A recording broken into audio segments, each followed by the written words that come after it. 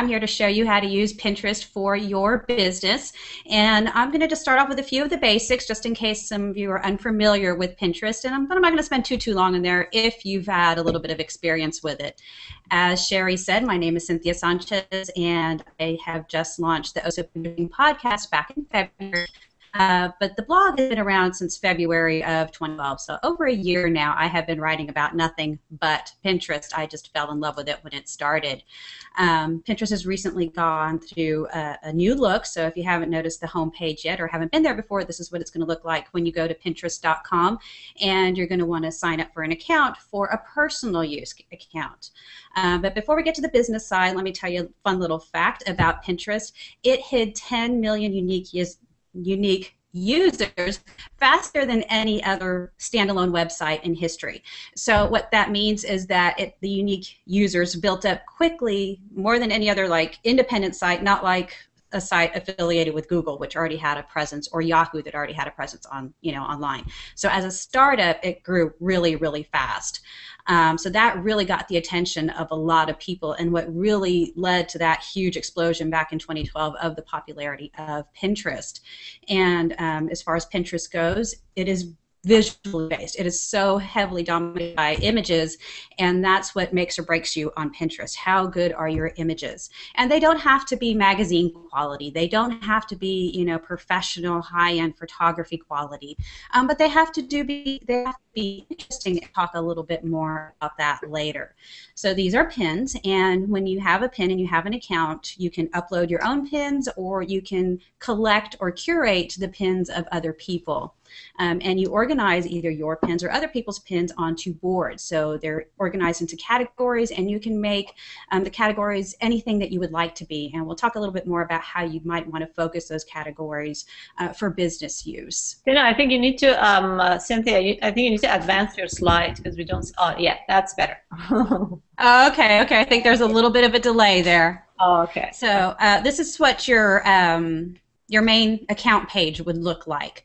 So you have a little bit of space here to name your account and a place to describe your account. And you're going to want to make sure that you use keywords here. And keywords are important anywhere on Pinterest that you can put text in, because it's still searched by text keywords. As much as it is a visual-based platform, we don't have the technology yet to recognize a picture of a person versus a picture of a dog yet. So you have to make sure that you use those keywords wherever you possibly can.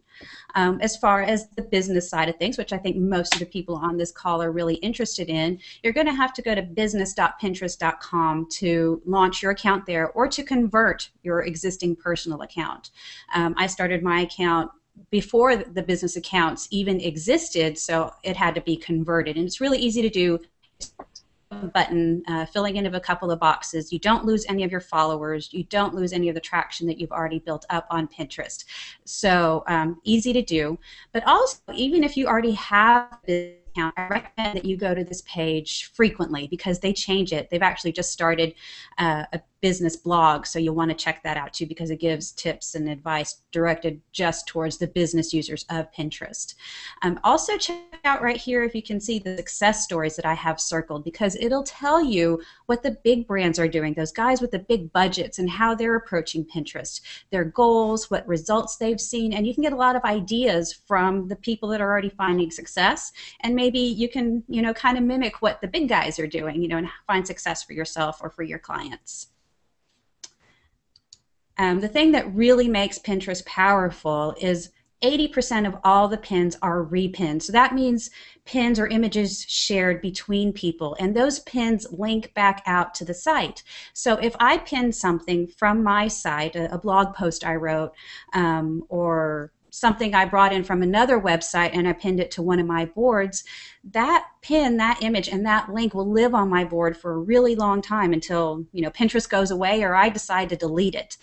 And when people come to my account and they find me through pins that I pinned, because our pins do show up on a public feed where people can see, they can then go back to my boards and discover other things that I've pinned that relate to that category. So something that I pinned a year ago, actually this happened just today, something, a blog post I wrote a year ago when I first started the blog has been repinned. So it's gotten new life. So that image, that link has gotten new traction through Pinterest. Now, if you get lucky and somebody with a really big following repins your content that goes back to your site or to your client's site, then that could, stimulate new traffic all over again if they have a really big following, and then those people then repin it. So the repins are really, really important and can really help you grow your traffic, can then lead to sale conversion, and leads. And just to kind of give a visual representation of all this, so here in the center is that original pin, but if somebody over here finds it and then they repin it, then that person can find it, and it goes off into that circle, and so on and so forth. So you can see that it really can spread quickly and be really powerful in bringing traffic back to your site. And that's why, marketers and business owners have really taken notice of Pinterest because of that referral traffic. Come on. As an example, this is a blogger named Kate. She's from the Small Things blog, and she started her blog about she's a hairstylist, and she decided she was going to help her clients give, with their hairstyling tips and tricks and what she does and how she does it, because once they left her salon, they were kind of stuck. How do they recreate that style, that type of thing? And when she started using Pinterest, boy, did things change for her. Her pins just went crazy nuts viral. They were shared millions and millions and millions of times. And as you can see, this isn't, ready for the cover of Vogue or anything, or any other fashion or style magazine. It's a great picture, but it doesn't have to be, really, really highly, produced or have a lot of, that high-end photography type of stuff that you really think needs to be successful. It just doesn't. Now she gets millions and millions of page views to her site each month from Pinterest. From that has led to product endorsement deals that she has been flown around the country to go and speak at places. She even got featured in Real Simple magazine. She got a whole section or an article about her tips and what she does for hairstyle and keeping things simple. So, it could really lead to bigger and better things. As far as local businesses go, Google and Pinterest have a great relationship. Google likes to index Pinterest pins and Pinterest boards. Before I did a Google search for coffee humor, I had never heard of Silverbridge Coffee Company, and I am a coffee fanatic. I love coffee, couldn't live without it. And when I did, I was pinning some things on Pinterest about coffee humor. It's like, well, let me see what else I can find, what's related to coffee humor on Google, and bring in some new content.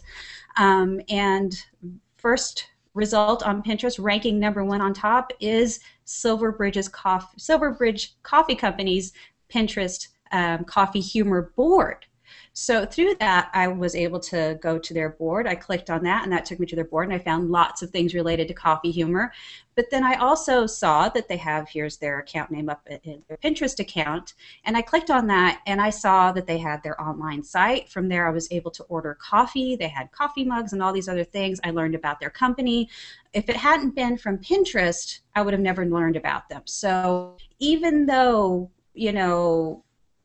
things may not be huge for you on Pinterest quite yet, remember that Google is indexing things. Another reason that you need to watch out for those keywords, whether they be in your board description or your account name or your pins. Ooh, there was a loud noise. So if you'll notice here, coffee humor is the name of the board. It's also coffee is used within the description, and coffee and humor are repeated many times throughout the pins that they have on their boards. Okay. Let me scroll down here a bit. So when it comes to Pinterest, as always, as it is on other places online, content is king. You want to really be careful with what you pin and where you're pinning it from. And you want to really develop a strategy as far as what you're going to be pinning and who you want to target.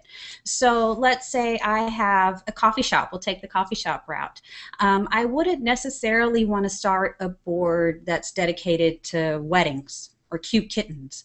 We know weddings and cute kittens are really popular online. We know weddings are really, really popular on Pinterest, but that really doesn't correlate with my coffee shop. Sure, brides drink coffee too, but that's not what they're looking for when they go to Pinterest, or when they go it's just not really going to mesh really, really well, because you'll have your wedding board and it's going to have all these wedding terms, and then when they find your account, they probably are not going to likely to click through because it doesn't have to do with what they're looking for. So keep it relevant.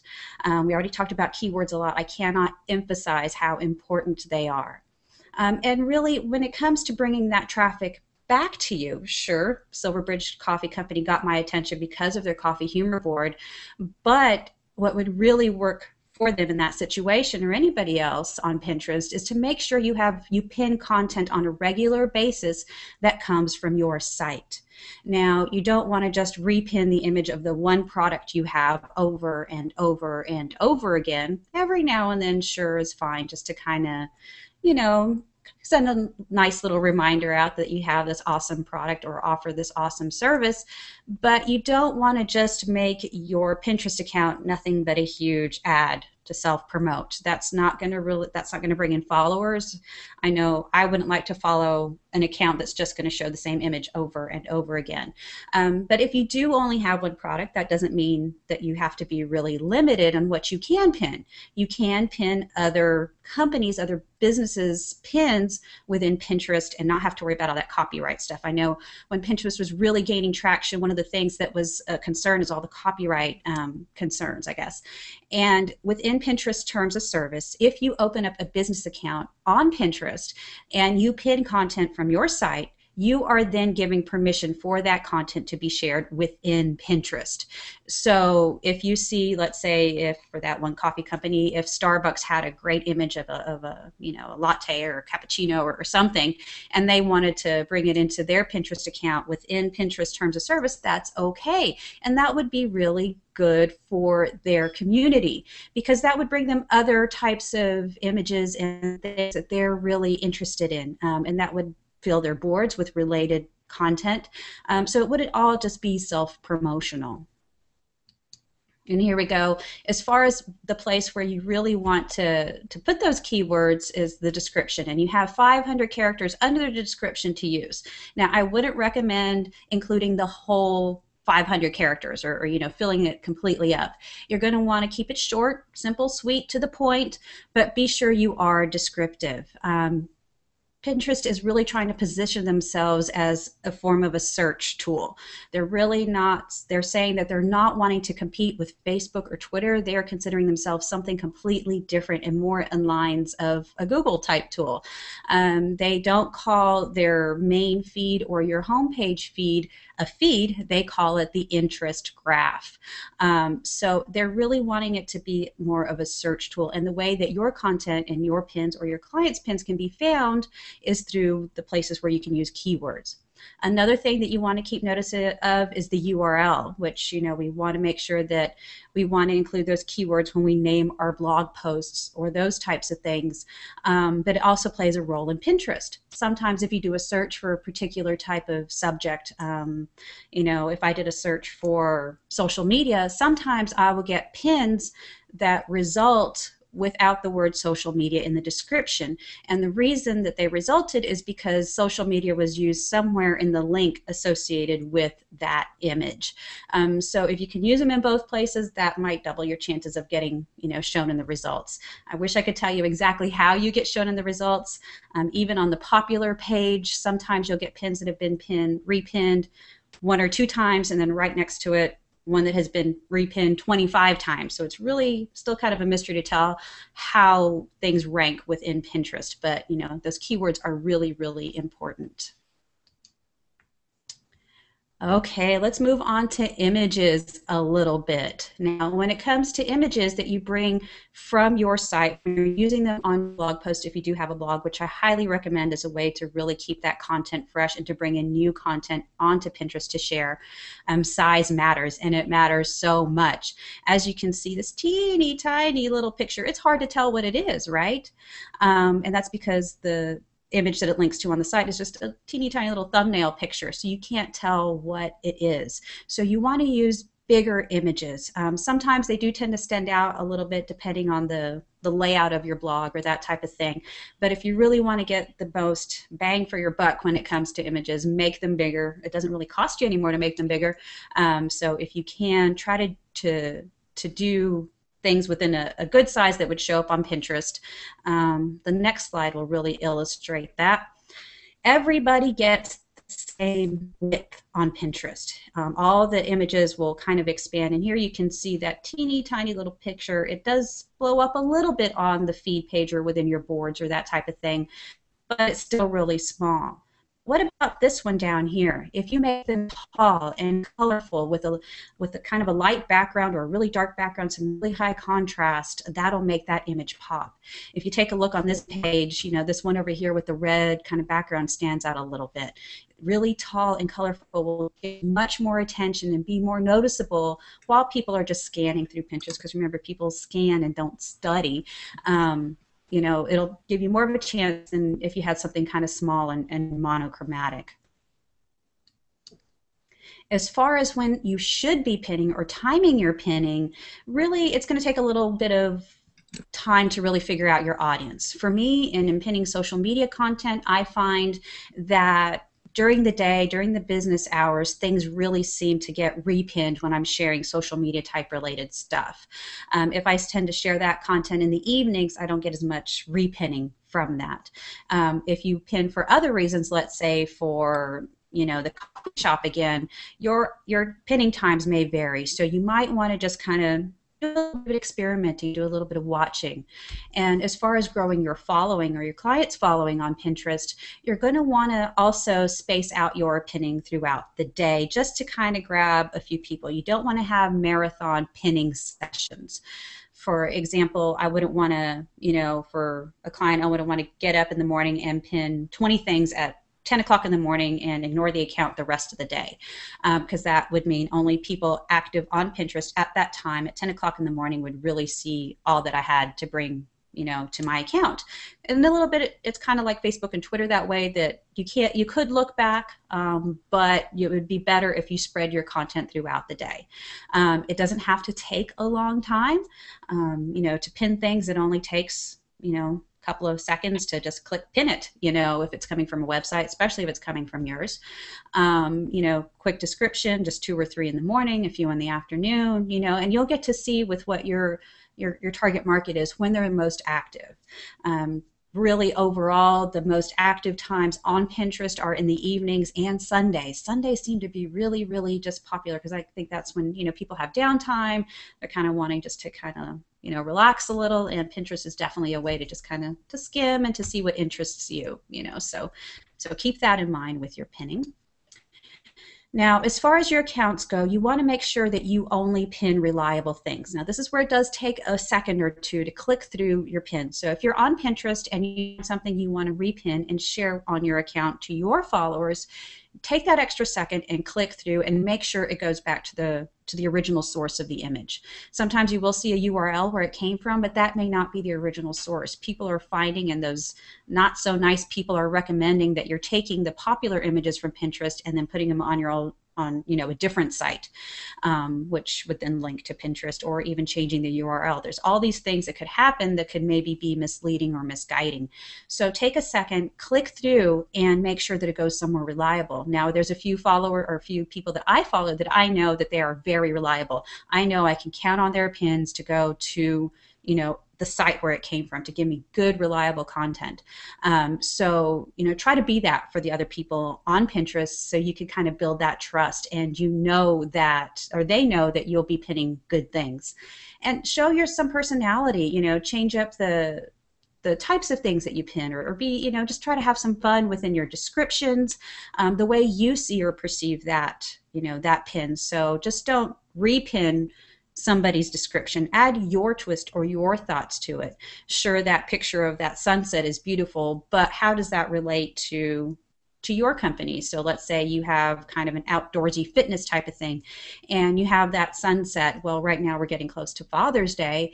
Well, you could say, well, wouldn't this be great to take a hike with our father, at this time or at this location or something like that. So, add a little bit of fun into it, make it really relatable to your business, your message, that type of thing.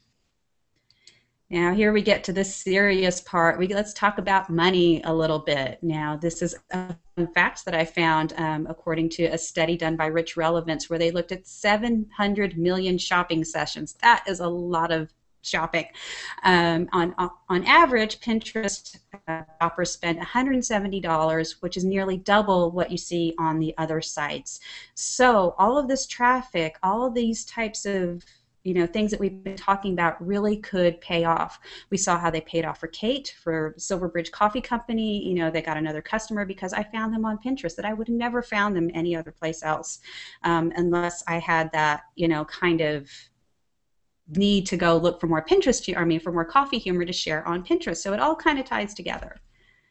All right, here we go. And that's all I have for today. Just a brief introduction to some ways that Pinterest could really help your business. And next time when I come back next week, we're going to be talking more about analytics to really measure how that traffic from Pinterest is really benefiting you. Well, thank you very much. Can we see you again? Here we go. Let's see. All right. Thank you very much. That was fantastic. Thank Great you. Presentation, great slides, and I have a number of questions.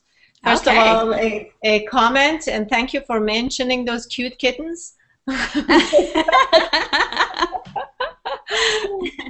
adorable, but we just don't need to see them everywhere. Yeah, exactly. Now I have a question. There's been some exciting news, which I was excited with Facebook. They gave us hashtags, and hashtags are on LinkedIn and Twitter, Google Plus, but Pinterest took them away. Do you know why that is?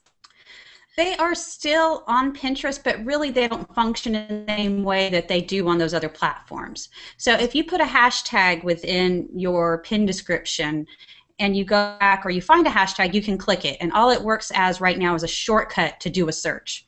So let's go back to coffee. So if I put something hashtag coffee, I could click coffee, then all the pins that they thought relevant to show me at that time with coffee in the description or in the URL like we talked about before would show up. Some of them would have hashtags, some of them wouldn't. And I found I've done a little bit of experimenting where I created a unique hashtag on a couple of pins, and it never got indexed. It never showed up.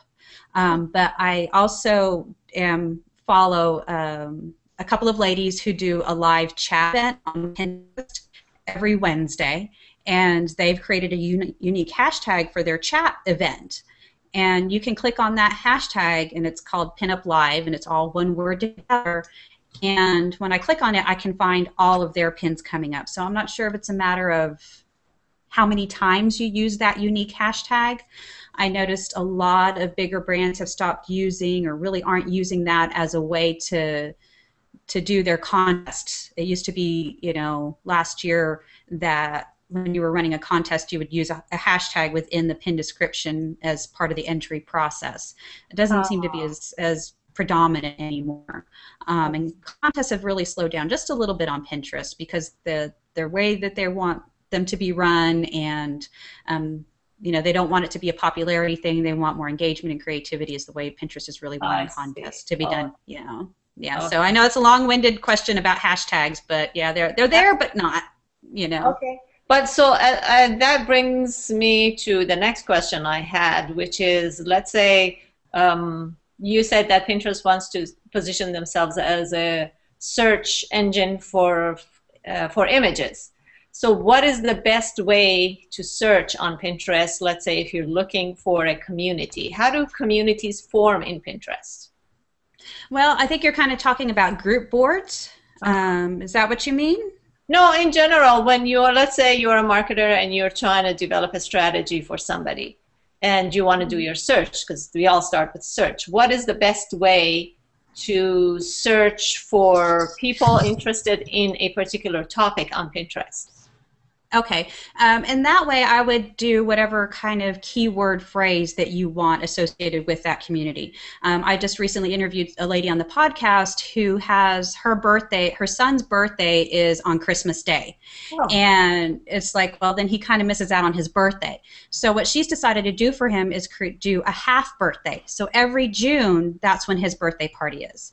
He has his birthday party with his friends in June to celebrate his half, not his whole birthday in December, which he just does, I guess gets incorporated into their holiday celebration.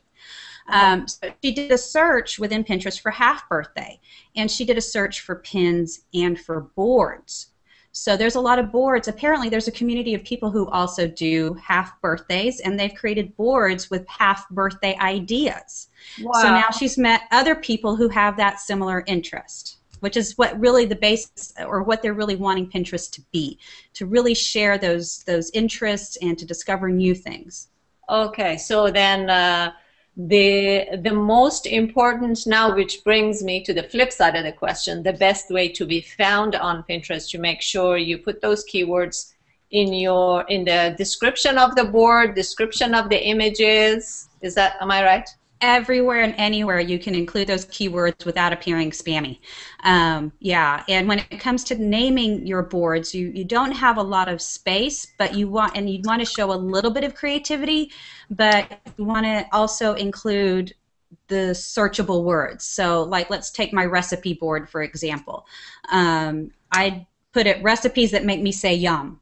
So it's not just recipes, but it also says something a little bit more. But I wanted to make sure that word recipes was included, because people will search for recipe ideas, recipe for this, recipe for that. And I could get more specific. I could say, chicken recipes, or, dessert recipes, or something like that, just to make it more specific. Okay. So I think you and I can just have another workshop just on search.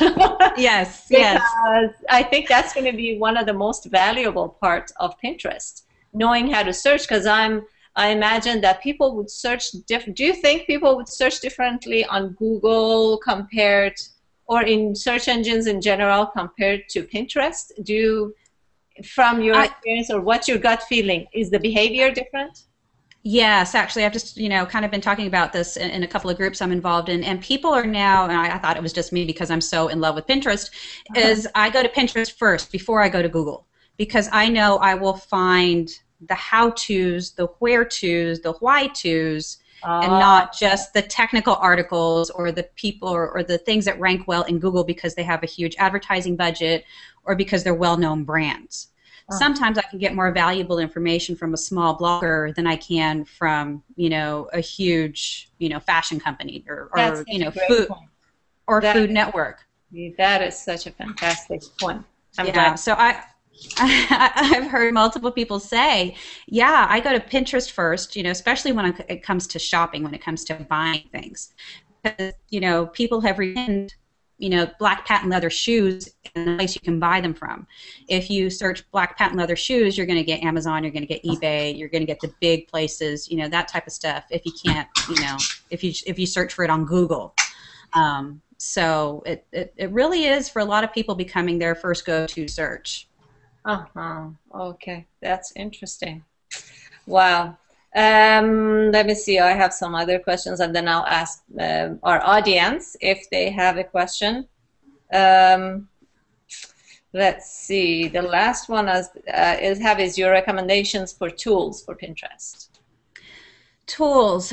There's a couple that I really like right now that I'm using a lot. Pin League, which is an analytics service. Pinterest does have their own analytics within, which we're going to talk more about next week, and we'll get a little bit further into this.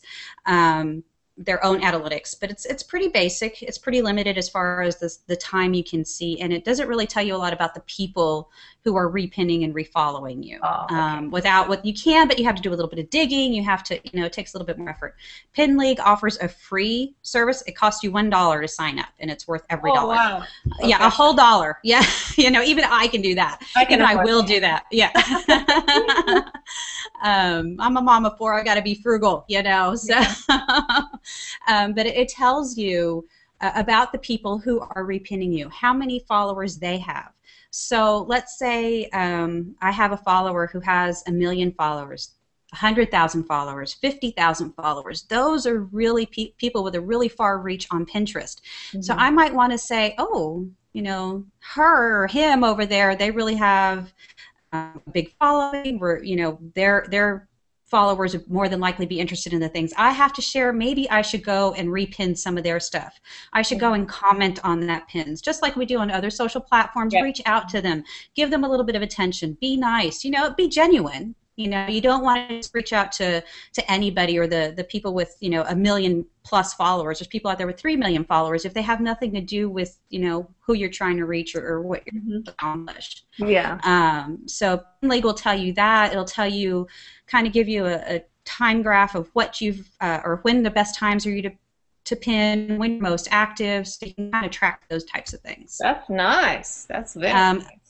Another tool I'm really liking right now is called ShotPin, SHOTPIN, and that's a Chrome extension kind of tool.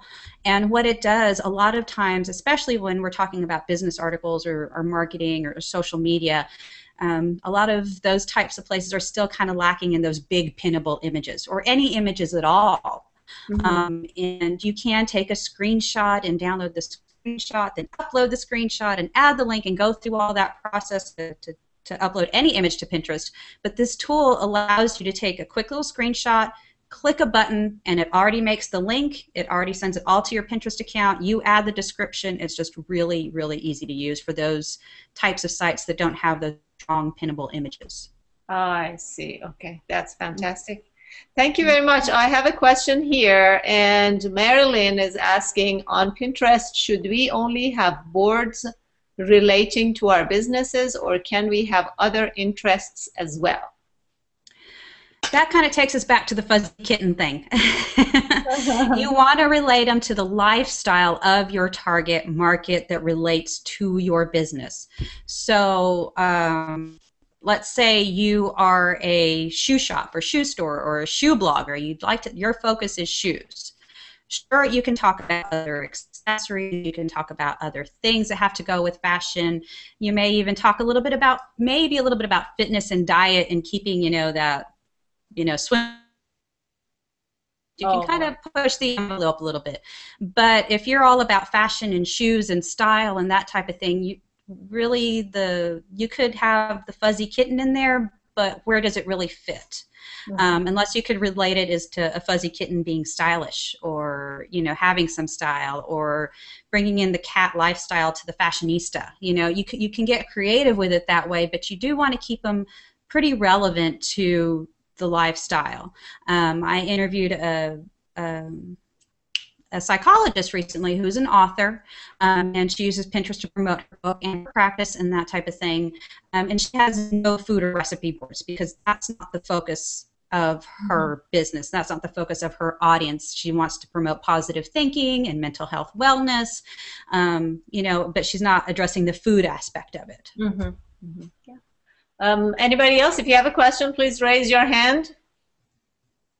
Scott, do you have a question? No? Oh, yes. Okay. Okay, we don't hear you, Scott. You need to unmute yourself. I have another question. So it's a business page. Can you change it to a different page? Marilyn, can you type your question, because there's this sound coming from behind your screen.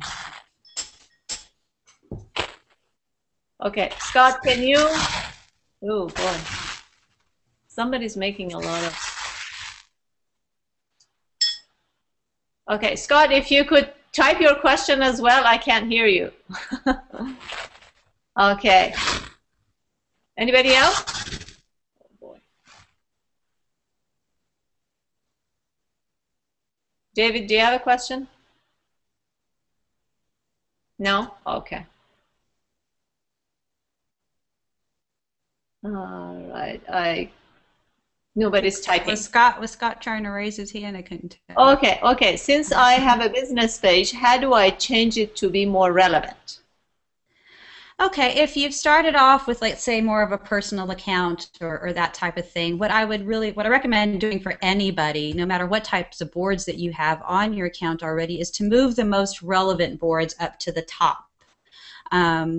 So let's say we'll go back to the coffee shop. They're going to want to put the board about their coffee shop first, then maybe the coffee humor, then maybe coffee brewing practices or whatever, all those things have to do about coffee. But if in the past they had started boards about, let's say, movies, that really isn't related to their target market or to their content, they can move that board to the bottom. For me, I have a business, and it's all about Pinterest and about social media and that type of things. But I started my account as a personal account because there wasn't a difference. I started it, even the blog, from a personal perspective. So I do have a lot of personal type things, and for me, I am the brand. I am oh so Pinteresting. So I do have a lot of personal stuff that isn't related to that, but I bump that down to the bottom because that's not the focus. That's not what I'm wanting to draw attraction to. And depending on the screen resolution, whether you're looking at your Pinterest account on desktop monitor or on a mobile phone or on a tablet, those first few boards will show up first, no matter which screen you're looking at. So those first 3 or 4 boards are really the ones you really want to nurture, take care of, and just put in the spotlight. Okay, thank you. Marika is asking, where did the dollar? Oh, okay. There used to be a dollar banner that would display across the picture as soon as you typing a $sign an amount. Where did the $sign appear and why? That show up on the top of the image that would go into the gifts category. There's a gifts category on Pinterest, and you could divide it up by dollar amounts, and that would help. Now, with all the changes of Pinterest, some have found that it's gone away, and I'm not sure when or where or if it'll come back. I don't see why it wouldn't. But they have started to add things called rich pins, which gives you more information about the product. Right now they're for products, for recipes, and for movies. So for products, it would give you the price, whether it's in stock, and where you could buy it from. So I think they're making the transition more to that. The movies, it tells you kind of the background, the cast, the crew, that type of thing. And recipes, it tells you the ingredients, how many it serves, that type of information. So that may be why we're seeing, kind of that transition type right now with the prices showing up. I see. Okay. We have lots of questions for you. Great. How hard it is for someone who is new to Pinterest to establish themselves if they are starting from scratch? All right. Now, I wish I had the magic button that would get you 1 million followers overnight. But just like with every other social network, even though this isn't technically a social network, it's going to take time, and it's going to take participation. It's going to take you being found in the search and, creating those boards with keywords and pins with keywords. It's going to take some effort. It's not going to happen overnight, but it seems that once you start getting that traction, once you start building up, it seems to kind of have a snowball effect. The people that do have the 1 million+ followers, they said once I got past, the first 1,000, it got faster. Once I got past the second, whatever. I mean, it seems like those first 50 are hard to find, but what I would really recommend you doing, if you have a presence on another platform, let's say if you're really strong on Facebook or Twitter, let people over there know. Say, hey, I've just started this Pinterest account. I'm going to be pinning things related to whatever, and give them the link to your Pinterest account. So that way, people that follow you on Facebook that are also in love with Pinterest, like I am, would go check you out on Pinterest.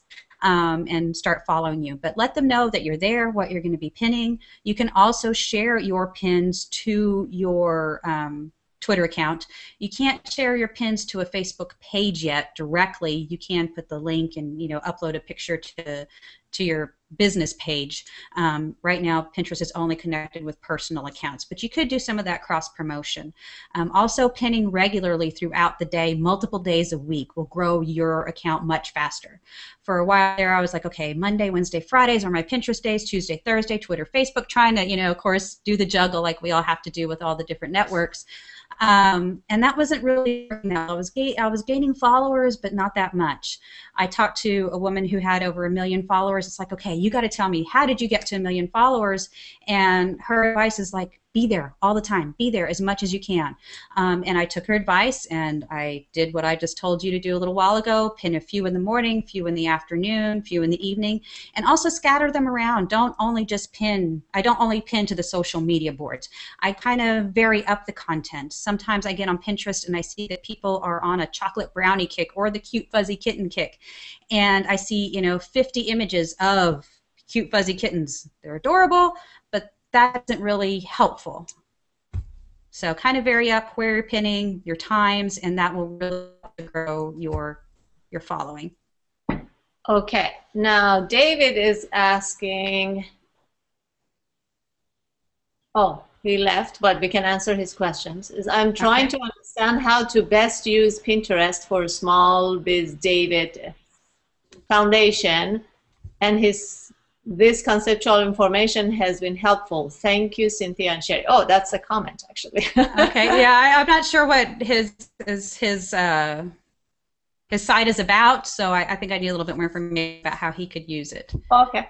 After Sunday, Bob says, after Sunday, is there any other day which you find affords higher pin visibility? Evening times, and usually later in the week, like Thursday. Sometimes Friday, Wednesday, Thursday in the evening seem to be a little bit better.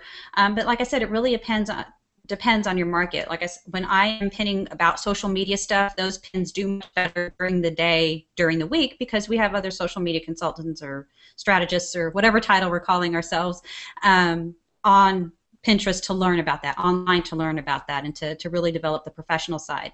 So it really depends on who you're trying to reach, but overall, in general, Sunday is the best day. Okay. So far, right now, that could change as well. Okay, thank you very much. Anybody else have any questions? I see a question from Karen. Sure. How do you move the boards now with the new Pinterest? In the old Pinterest did go, under revamp, like we mentioned. There used to be a little film strip looking thing at the top that you would click to move the boards. Now, just to move the boards, you click on the board cover, the main picture of the board, and you hold it down and then just drag it. And it's a little bit clunky, and you kind of have to drag it a row or two up, then stop, scroll up, drag it a row or two up, and then stop. But that's how you can move it. You can even move it on an iPad in that same way, too. It's just if you're in the browser and looking at Pinterest that way, not in the app. Okay. And everybody is thanking you, Cynthia. We learned so much today. Thank you very much. My pleasure. Okay, so if nobody has any, let's see. Yes, thank you. Everybody's saying thank you. Thank you. Please, if you have any more questions, come on by and ask. Yeah, where people can, there was something on your slide, but where is the best place for people to find you? Sure, Pinteresting.com. I have contact forums and comment sections all over the place, so just anywhere there, leave me the comment or the question. I will get back to you. Okay, now if there are no more questions, we're going to move on to the next segment of our show, which is sharing exciting news about social media and what it means for you. But first of all, I want to thank Cynthia again. This was a fantastic presentation, and I'm looking forward to learning more from you next week. My pleasure. We'll have lots of fun stuff to talk about next week. So don't go anywhere. We're still going to talk about some social media news. I'm really excited about it. Some of the things that I've been wishing for, and finally they gave it to us. So let's see what's going on in social media. Okay, so there is some exciting news in social media. Let's find out what it means for us. Is everybody seeing it? Okay. Okay, so Twitter finally gives us analytics. It used to be that only people that bought ads on Twitter could get access to those analytics, but now it's open to everyone, and the way to view it is to go to this URL, www.ads.twitter.com, and log in with your usual Twitter login. So when you log in, you go to this homepage, which is basically the ad platform, the homepage for Twitter's ad platform. And it basically is encouraging you to establish and start an ad. So how do you get to your analytics? You notice that up here there is a analytics menu button, and when you click on it, it doesn't really immediately take you anywhere. You have to choose between two different things, either timeline activity and followers. So let's see what it shows us when we choose them. So this would be, if you click on the timeline activity, this will take you to the home page. And something that is absolutely fantastic, a couple of things, is that first of all, it gives you a visual representation of how many times you've been mentioned and the number of people that, the pattern in which within the past month, it seems like it is in a monthly basis. how many people have followed you and unfollowed you, and it gives you statistics on the bottom here for your individual posts, and also it allows you to download the data, which is a great option to have. So let's dig a little bit more on these different parts of the thing. So let's take a look more at the top of this page, which is mentions, follows, unfollows, which is in 6-hour increments. And because I'm in Pacific time, it's giving it to me in Pacific time. So I don't know, maybe it's because Twitter is in Pacific time. I'm not sure about that. So on the top, it shows you on each day how many, I guess in 6-hour increments, how many times you've been mentioned. And it seems like, and if you take your mouse and hover over that particular data point, a window opens and gives you more detailed information. So on May 17th, I seem to have been very popular. So what I can do is that I can go back to my timeline, to my status updates on May 17th, and see what it is that I've done that people liked so much. And then you can look at your followers and unfollowers, and it's interesting that there's so much unfollowing going on in addition to following, but I guess the important point is that the net result would be follow. So you increase your followers, that's all that counts. And it's interesting to see that some days I did something, maybe people didn't like me very much, and then on some days not so much, and I had more followers. But personally, I don't think it really means that much. And a lot of this unfollowing, I feel, has to do with the automated way that people search for keywords and automatically follow them. Then they go back and say, oh, that's not really the person I wanted to follow.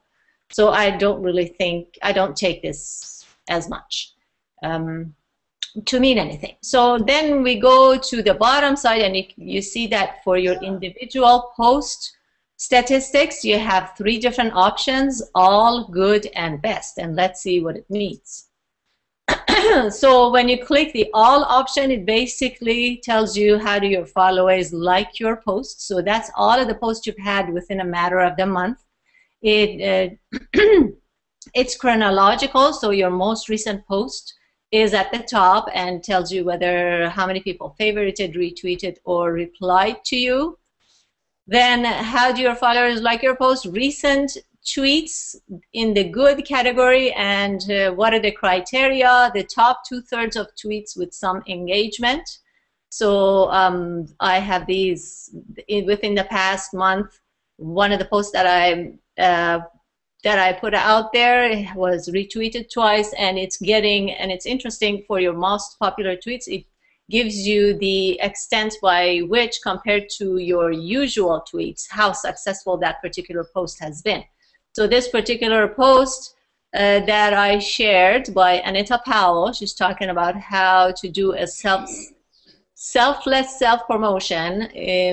It had 27 times normal reach compared to my usual post. So this is great, because you can go on a monthly basis, go through the stats for your status updates and see what it is that your followers like the most. Then you go to the best, which is the top 2/3 of tweets with some engagement, or no, actually it's the top 15%. Yeah, the top 15%. And really, between my good statistics and best statistics, I didn't really find any difference.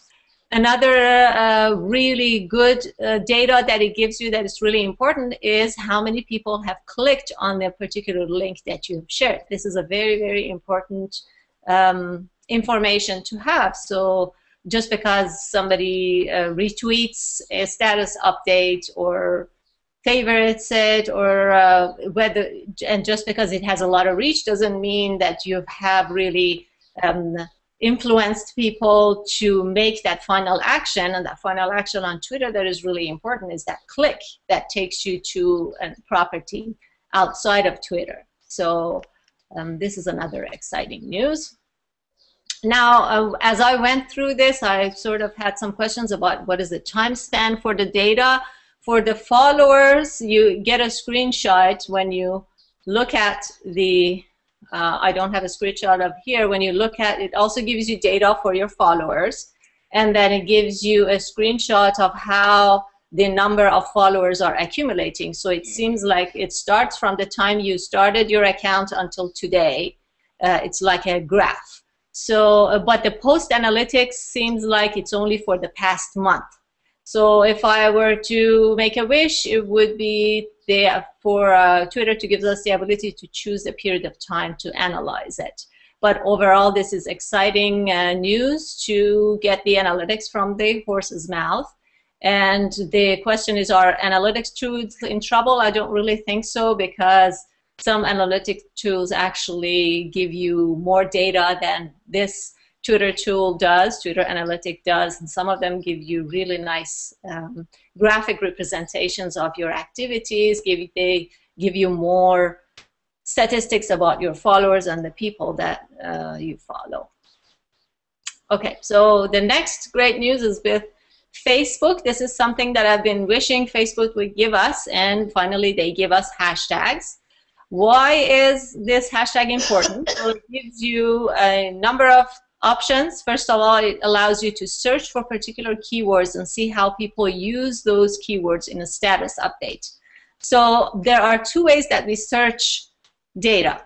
There are keywords that is relevant to how people search for stuff on Google, and it's important for finding websites and a lot of different web properties. But if you're going to search for something on social networks where the search is based on status updates, the way people express themselves and the way they use phrases, it might be different in Facebook than what you would find in on a website. So if you're going to look for particular conversations and communities and people that have a particular interest in there, you want to make sure that, first of all, search for keywords and the way people express themselves in those status updates. And also you want to, if you want to be found, you can fashion the way you put your status updates such that people can find you. So it's really, really important. It also allows you to search for and participate in conversations about a particular topic. So basically you can find people that like the same thing as you do. Basically what it does, it helps you create a deeper, it gives you a deeper interaction and networking experience. It also allows you to research and find target communities that you're looking for. And another thing that it does, it gives Facebook posts a particular context, which is really important. So my question, or the questions that came to my mind, was that what is the difference between a keyword search with or without a hashtag? And when I sort of searched for it, I found something, a status update. This, if you're interested and you want to get information about the hashtag for Facebook, I suggest that you like this Facebook page. I'm guessing this has been established by Facebook itself. So what do they say here? It says, why do some interests have a hashtag next to them? When something is marked with a hashtag, it will also help you reach everyone who has expressed interests closely related to the term. For example, hashtag cooking lets you reach people who are also interested in cooking, cooking tips, and cooking and eating. So if you go search Facebook for a term, for a keyword, and you put a hashtag next to it, your search becomes more broad. And you can find terms that are relevant to your keyword and not only that specific keyword. But when a topic doesn't have a hashtag, it's a precise interest. This means you'll only reach people who have expressed an interest in the specific topic. For example, cooking with no hashtag includes only people with an interest in cooking. So it's more laser focused. It doesn't have the breadth of searching with a hashtag. So basically, hashtags help broaden your search to related terms. So I did a test with that. I searched for cooking, And the stuff that came out had the word cooking either in the name of the Facebook page or whatever presence was there, or in the description of the page. And of course, it also takes you to the pages and the people with that name. Someone's typing. Can you please mute yourself? Then when you search with the hashtag cooking, then it brings a whole different set of information as a result of the search. So there are people that use the hashtag cooking in their updates and a whole bunch of other status updates. So the result that you get is going to be different for your search on Facebook depending on whether or not you use hashtag. You want to keep that in mind. So the next question is, what about privacy? And the fabulous Mari Smith, who's always on top of things, she had a status update last night, so I took a screenshot of it. So I will read it for you. Basically, lots of confusion flying around about hashtag and privacy. This brand new feature is rolling out to all users. So what is the scope? Hashtags work on personal profiles, fan pages, and comments. Now, as of yesterday, the hashtags that I put on my Facebook business page wasn't clickable. It wasn't a link, but maybe it's going to be rolling out soon. As with all personal profile features on Facebook, privacy settings prevail. If you publish a post on your profile to friends only, and the post contains a hashtag, yes, the hashtag will be clickable and open up to display all other posts on Facebook containing that hashtag. But only friends can see friends-only posts that show up in hashtag searches. So on Facebook, unless you publish something to public, then those searches will not necessarily bring it out, bring that status updates when someone searches for that term. So no worries there. So public posts with or without hashtags are public, as you know. Then friends-only posts with or without hashtags are just that, private and visible to friends only. Even when friends include hashtags in comments on your friends-only thread, your post is still private and visible to just your friends. So don't worry about someone going to your post and leave a comment and put a hashtag in the comment. That doesn't automatically make your private status update searchable. And so no, that sort of should put some minds at ease. And individual comments on threads do not surface in hashtag searches, just posts show in searches. So I think that that's just was a fantastic status update, which is typical of Mari Smith. Okay, so now we move to Google+, and Google+ business pages get a really nice goodie from Google, which is a dashboard. And basically their Google+ pages on their dashboard look something like this. You have the data about your page and the image. You can start a chat directly with your followers. You can set up send a post, write a post and share it. You get insights on how your on your Google+ page is behaving. And then there is a place you can check on the ads that you have. You can put the information, local information for your business. In this section on the left-hand side, it's basically cards, index cards, such that when people search for your business on Google, they can find it. And then another interesting thing is keywords that are related to your page and how well they perform. So this is really interesting because it helps you fashion your status updates using the most popular keywords. So basically, Google Plus is bringing all the different tools that it gives to business owners into this one Google Plus page dashboard. This is the Google Plus page insights look like. So you can see how many views your page posts have had, how many different kind of actions they've taken. So the different kind of information that you get on dashboard is on top of this menu up here. So it's overview, insight, notifications, managers, connected services, and for your site. What would the Google Plus page insights post analytic look like? Why posts are viewed, so what percentage of a particular post are following, how many shares you've had, how many people have visited your profile. So it's basically,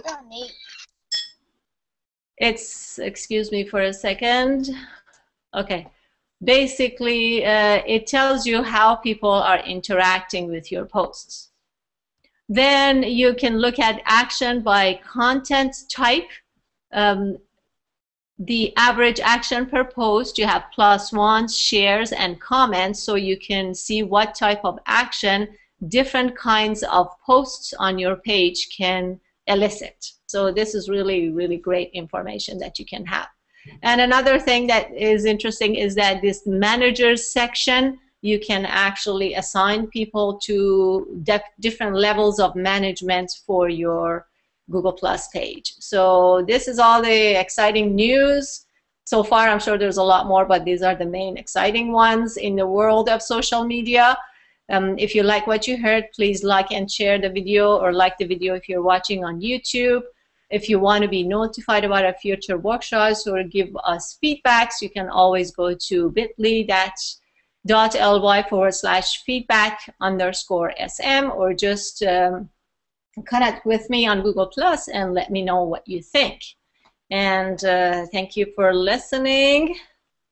And I am going to see if anybody has any comments about this wonderful developing news. Anybody has any comments? No? What was the Twitter URL again? It was, let me go back to it.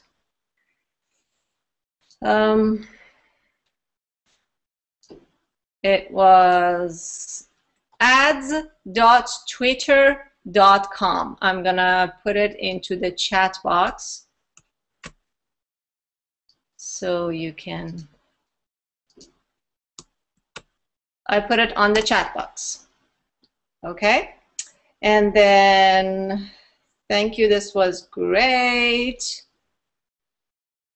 It's about time Facebook fixed something which was broken. Yes. Cynthia is excited about Facebook hashtags. Could be easy to find Instagram users. Oh, that's a great point. Do you want to say something about that, Cynthia? Sure. I guess with an Instagram, you know, hashtags are really popular in there, and that's how I found a lot of people to follow, and people have followed me back through using hashtags. And it's something I'm just kind of dipping my toes into right now. But when I share my images on Facebook, those hashtags carry over that I used in my Instagram kind of description. Okay. So now if those hashtags become clickable, then I can find other people sharing their Instagram images, and that might help me bring up my Instagram following as well. That's a great point, yes. Okay, so if nobody has any more questions, please make sure that you join us next week for Pinterest Analytics, which that's exactly where you want to be looking for. That's sort of, that's how do you say it? The buck stops at your analytics. So if you don't know how successful your posts and pins are, then you don't really know if it's making a difference for your business. Thank you for spending your Friday morning with me. And I do have a OpenSM community. If you are interested in joining our community and carrying the conversation with our speakers, with me, with Cynthia, please let me know, and I'll be happy to send you an invite. So thank you very much, and we'll see you next week. Bye. Bye. Thanks, Sherry. Thank you.